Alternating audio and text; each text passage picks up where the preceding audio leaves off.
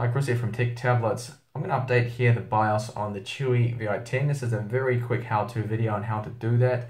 Now, Chuwi just released this latest BIOS and it does update, I think, the touch controller for the touch panel, which did have a few issues, I think, but they have slightly changed things there with it and how it's working. So naturally, you're going to need to download the files and they're available off Tech Tablets website here. So there's a link in the description. You can download those to update your tablet. So once you've downloaded them, just extract them to the desktop, and you're going to need to have WinRAR installed because it's a RAR file, and you're also going to need a USB pen drive here, which I have, to move the files over to. Now this drive here, you need to format it to FAT32. NTFC will not work. The BIOS needs it to be FAT32. So once you've done that, extract the files, and it's just a matter of moving them all over right here. Move those all over to the drive there, and you can call that external drive anything. It doesn't need to be named anything special. See, I've actually already moved those over. So once that's all over, the instructions you can pretty much ignore the readme that's in there because it's all in all this garbled text here, which is actually Chinese letters that aren't being displayed correctly.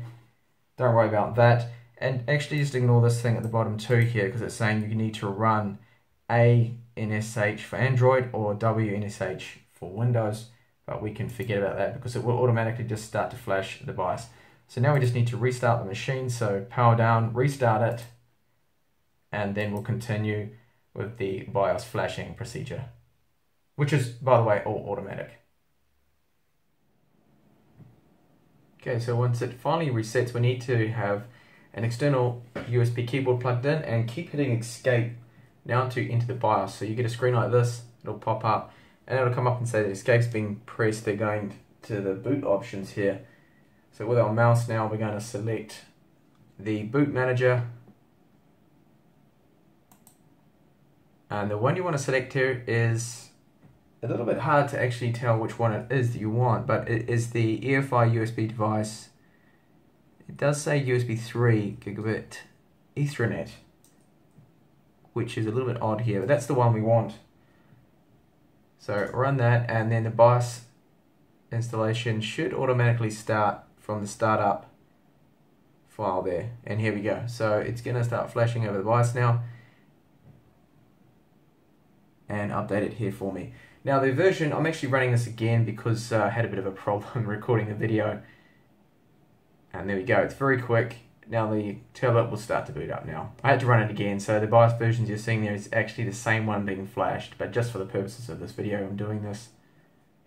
Just a tip here, if you do have trouble powering it on because you get stuck on the Android boot menu if you were previously running Windows, then you need to run the dual boot menu on boot up. Now to do that, all you need to do is hold this power button and then volume down just here. Hold those two on boot up, and then you'll be presented with this menu right here, and use the volume up and down rocker. Right now I'm just going to select Windows because it wanted to boot into Android for me.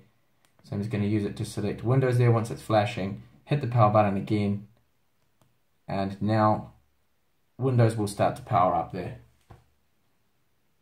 So that's how you update the BIOS there. So once your Vi8 has rebooted, you'll notice that the touchscreen doesn't want to work anymore.